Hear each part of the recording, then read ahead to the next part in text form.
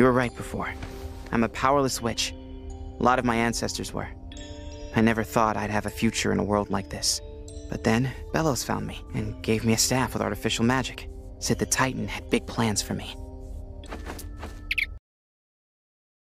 Or else, what?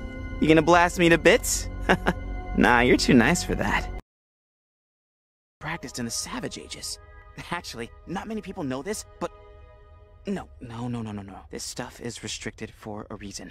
I slip in with this disguise, I find the Titan blood before Kiki, I give it to Bellows, boom!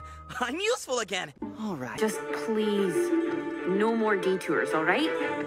Or heartfelt speeches. Everywhere you look, there's nature.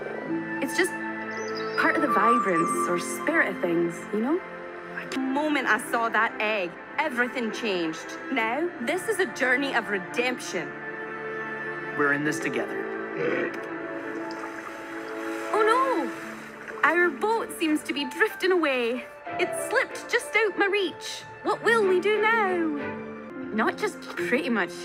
It can cut through anything. My wrist binding. Daring. Oh, so daring. Hey! Have you just been standing there the whole time? Oh, don't let me interrupt. You were looking for another good word to describe me, right? Well, I consider myself quite daring.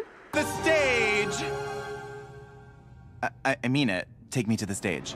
I can't cry on cue. Whenever a role calls for tears, the only thing that works is thinking about children falling. They're tears of laughter, but no one can tell the difference.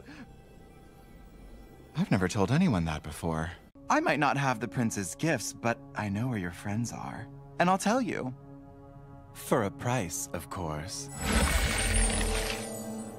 Fine. We're in a delicate underwater bubble. So can you please stop hitting one another?